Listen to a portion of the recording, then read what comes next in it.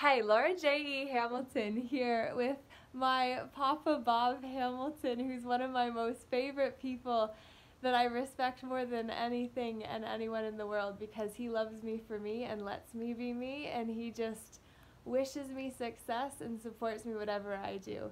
And not only me, but all of his grandkids and kids. We're so blessed to have these spectacular people in our lives, and have for 85 years. This man has been in this world, and he has loved deeply without saying it, and I love you, Papa.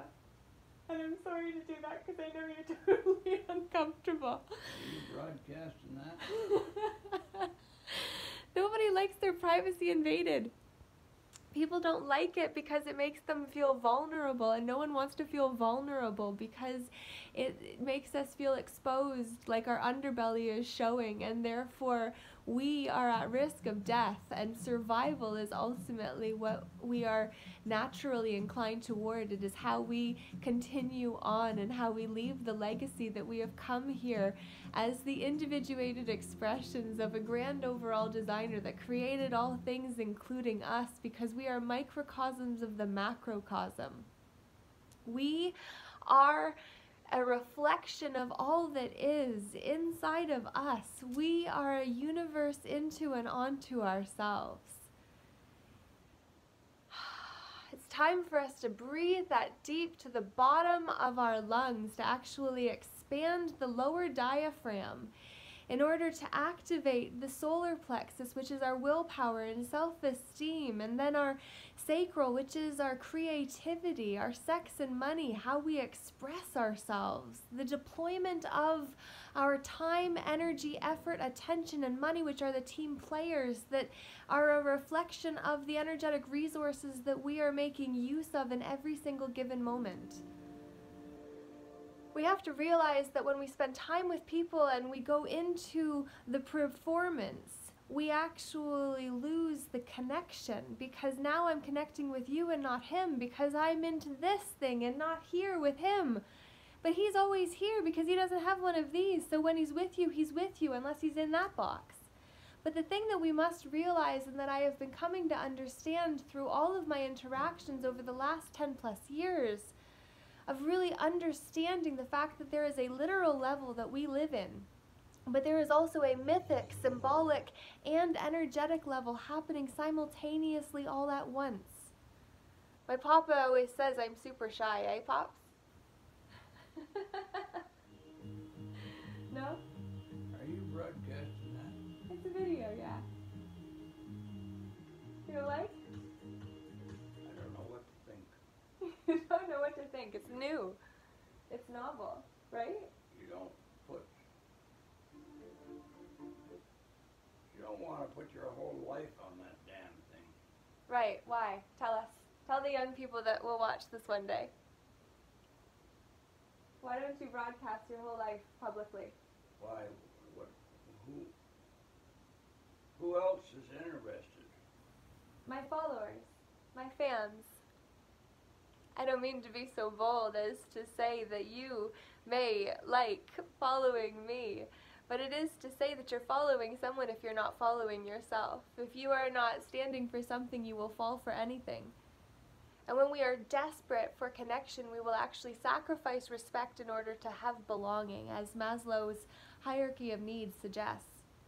And then Tony Robbins has, instead of Maslow's survival, safety, belonging, respect, and then self-actualization pyramid, Tony Robbins breaks it down in terms of certainty and variety being our fundamental needs, and then allowing us to move into belonging and connection and significance, and then growth and contribution as the pinnacle of self-actualization, realizing that we only need to have more time if we are contributing and actually benefiting others. We must realize that everything that we do is benefiting others because we are mirrors to each other. I was said at 444, pay attention to numbers. When they are repeating, they are master numbers that are there to emphasize the original number for the lesson. What are you going to watch, Pops? I never call you Pops. It just sounds better on video. It's a performance. This is a performance, but realize your life is a performance too. But seriously, Pop. What the hell? I don't know why I call you Pops in this. Huh? That's interesting. I said I keep calling you Pops because it's just easier than Papa. I've never called you Pops in my life, I don't think. I don't know. I love you though.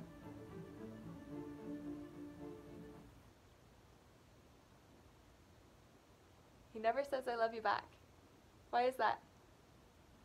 Better concentrate on the job. What job is that then? Leave all this stuff alone. What job is it? You get too exposed. You're going to make a slip one of these days and say something you shouldn't. And then it'll come back on you 10 years from now or 20 years from now. What the hell happened out there? We were attacked. We were attacked. Exactly. People will attack you if you are too exposed. If you share too much, it will come back. And then someone will say, I did not like that, and therefore I'm going to attack you. Well, realize that either they are attacking us or we are attacking us. And if they are, we are already. Generally speaking, everything is a mirror to what's happening on the inside. Our inner world is a reflection of the fact that individual needs necessitate emotional resiliency as well as resonance. Resonance is like holding on to a metal bar, and if it's even and balanced, then it's good. But if it's one side is heavier than the other, it's going to wobble, and when it wobbles, laughter starts because you have to work harder and it's nerve-wracking, and if you aren't... The Second World War brought out the best and the worst. Breathe deep. Actually activate the sacral and also the root. Almost indistinguishable. Get yourself back into this world, realizing that we are the vessels that our souls chose. This body is the vessel my soul chose to experience and express itself as the individuated expression of the grand overall designer that I am.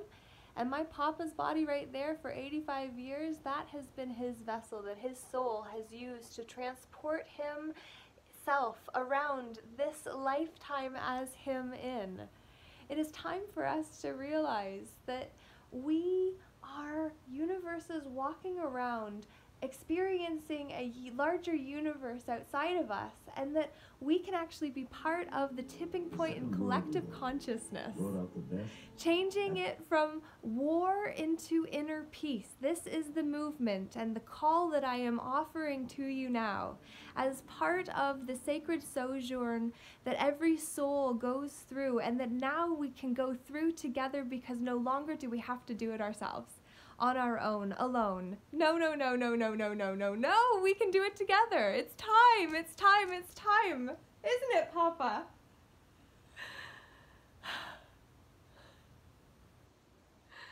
He can't respond because it's too far out of his comfort zone. He doesn't understand, and it terrifies him that I'm going to say the wrong thing and call out the wrong person, and the wrong person's going to get mad and they're going to attack me. And you know what? That's okay, because I am willing to put myself out there in order to liberate others, to be able to liberate themselves, because it is only sometimes when others give us permission in order to be ourselves that we say, okay, yes, let's. Say yes, let's do it. We don't have to do it alone. We can do it together. Papa, that's the end. At 9:09, Laura J. Papa Bob Hamilton, we love you. We see you, and you matter beyond measure. Believe that. And if you haven't already, go check out Marianne Williamson's poem, Our Deepest Fear, and know that she is vying for presidency of 2020, and she is the ultimate teacher of inner peace.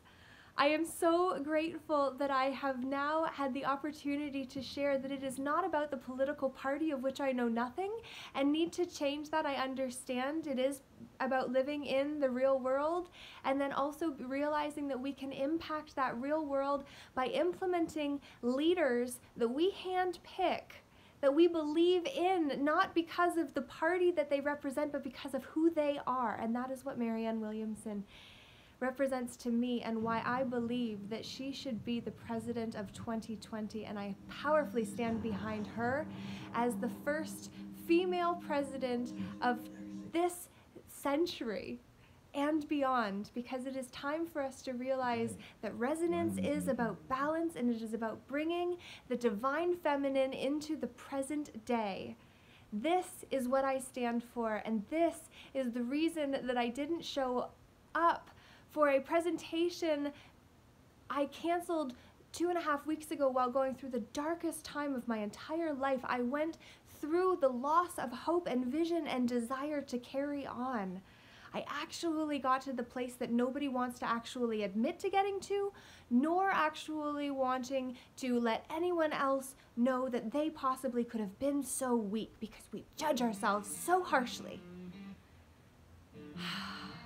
We feel like getting the gun and then are terrified of actually doing that because somebody loves us so much it would destroy them, and we can't bear the thought of that. Know that. If ever you question your worthiness, reach out to the one that loves you regardless. There is someone. And if there is not, reach out to me, because no longer do we need to feel alone in a world that is full of lonely people looking to be loved. We just need to love ourselves first. And that is how I can offer to help you, is to help you understand that if you want to truly experience and express yourself as the sovereign ruler of an inner kingdom that actually commands respect on the outside, then you need to connect with other people that are like you, and that is why full of inner peace begins with finding your tribe. I have more to share on that, but it's now been 12 minutes, and Papa's ready to watch his next feature film. Papa, any last words? I knew that was going to be his response. Lorje, namaste.